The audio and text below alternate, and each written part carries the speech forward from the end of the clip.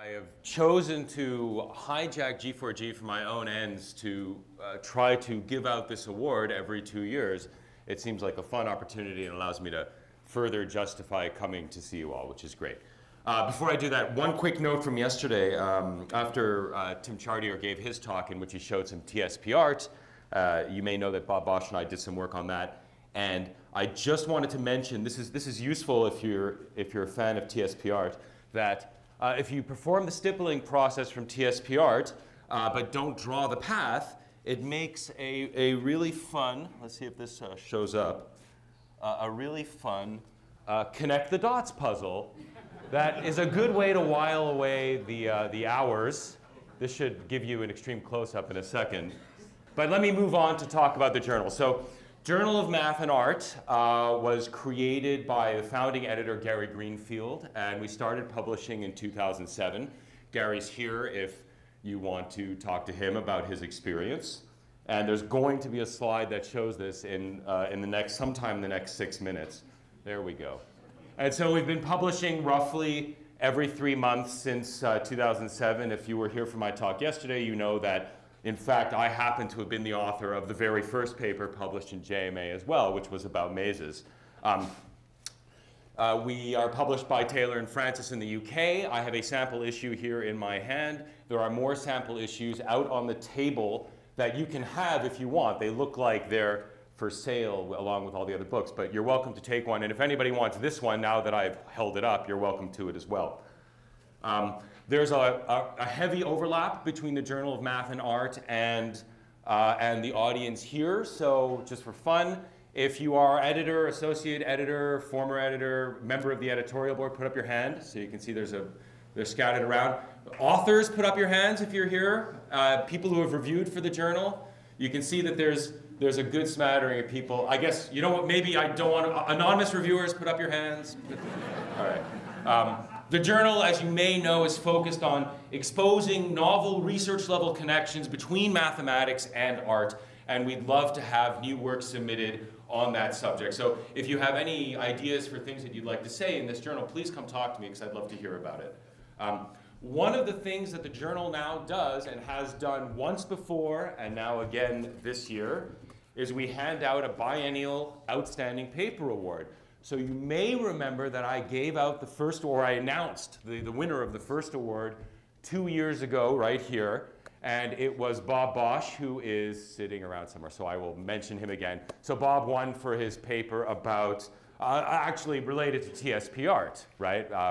But in a specific context that we won't go into here. But I'm very pleased to be able to do this again. So let me get right on. There's a description of the award there. That's not, it's not crucial that you know the exact text of the award. I guess if you have a paper in mind, you can say, well, how do I make sure it does exactly this? That would be good to know. So let me mention the nominees, and I'm very excited because, of course, there's an overlap between JMA authors and this audience, and some of the nominees are probably in this room, and they don't know it yet. So nobody knows who the nominees are, who won. At least not, I think there's only one person in the room apart from me who actually knows who won the award, for reasons I'll get into in a second. Just so you know, the associate editors were tasked with identifying a short list of nominees by sending their votes to me. So I collated a list of nominees, and here they are. We're going to do this Oscar style, right? And the nominees for the 2014 Outstanding Paper Award are, first of all, and these are going to be things you've probably seen before, Susan Goldstein and Ellie Baker for their wonderful paper. Yes, you might remember. Wonderful paper about turning wallpaper patterns into beaded crochet bracelets. Susan had these bracelets with her, right, 2 years ago. Or where are you, Susan? Yeah, so Susan's right over there. And I believe there was some drama, right, because the bracelets went missing for a time and then turned up again later, right? So there's some dramatic tension in this paper as well. But it was lovely work on designing beaded crochet bracelets. We had a paper by Neil Dodgson, who is a computer science professor at Cambridge, the only person on this list who actually doesn't come to G4G. Everybody else will. And he did some lovely research on taking these stripe paintings by Bridget Riley and analyzing statistically the distribution of colors of the stripes and trying to see if you could then convince a computer program to create similar distributions of colored stripes. These are just very narrow cross sections of the paintings. The paintings themselves are enormous and very tall. So, but this is sort of a cool visualization just to throw out at you. We have Robert Lang's paper on producing puzzle cubes based on this traditional Spanish paper folding shape called the pajarita.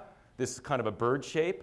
And it's a great paper where he figured out how to get every possible configuration of pajaritas on the faces of these cubes and then characterized the resulting cubes by how difficult they were to solve and built up to some nice results.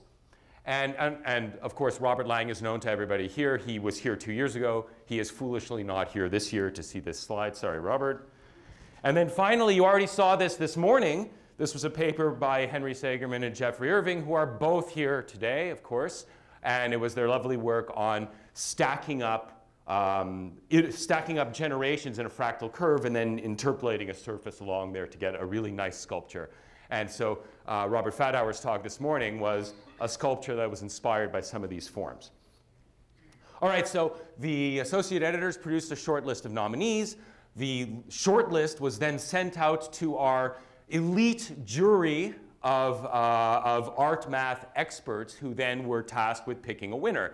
And just so you know, one member of the jury is here, and that's Tom Banshoff, who's lurking around somewhere. So he was on, there he is right there. He was a member of the jury. The other members, Alvy Ray Smith, who was here 2 years ago but is not here this year. Helaman Ferguson, who I don't know if he's come to G4G, but he will be known to many of you as a mathematical sculptor. And Jessica Rosenkrantz and Jesse Lewis Rosenberg. No, I'm not getting those names right, am I? Is it Rosenkrantz and Rosenberg? I can't remember. I apologize. They're not here, but I apologize for if I messed up their names. Anyway, they are better known on the internet as Nervous System, the creators of a wide variety of organic-looking 3D prints. So they were the fourth member. They were collectively the fourth member of the jury. And they got together, and I guess this is the moment that we have to do the Oscar thing. So, okay. Anyway, thanks very much. And oh, my time really is up. Well, I better do this quickly. I look in the envelope, and well, that's weird. It's not.